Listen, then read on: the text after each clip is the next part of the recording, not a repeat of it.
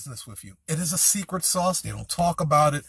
I'm sharing experience with you. When I was working at Bally Total Fitness, a lot of you guys know that's my very first job. Bally Total Fitness, I remember Pete Galgano. He was the regional manager of all of the Bally's in Illinois.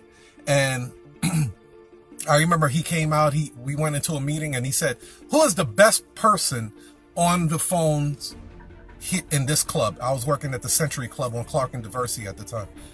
And I didn't even wait for the general manager to say anything. I am. That's what high performers do, by the way. High performers don't wait for people to usher them in. They take the spot. They're going for the kill. They don't wait. So immediately I was like, I am. All the general manager could do is like, yeah, he is the strongest person on the phone. The reason why I was the strongest person on the phone, one, I was hungry as shit.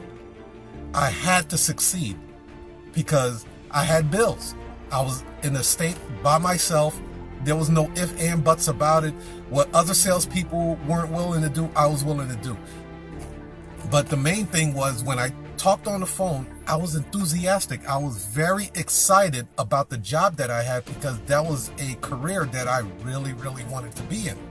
So of course I'm going to come across like, man, this guy really loves what he does.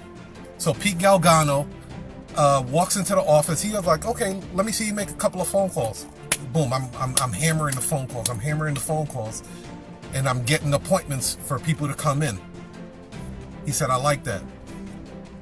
From that point on, he gave me a challenge. He said, if you're able to do this within a certain amount of time, I will make you an assistant sales manager at Melrose Park.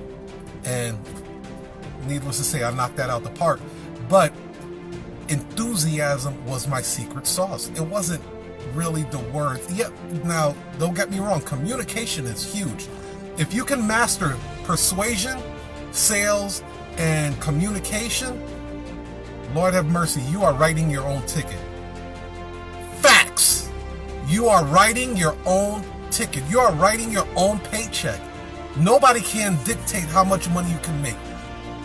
Master sales, persuasion, and sales is basically persuasion and influence. That's all it is in a nutshell. Sales is persuasion and influence. If you can master sales and persuasion and communication, you are writing your own checks. They're not telling you this. They're not teaching you this in school. Master those two, persuasion and communication, and you are writing your own checks.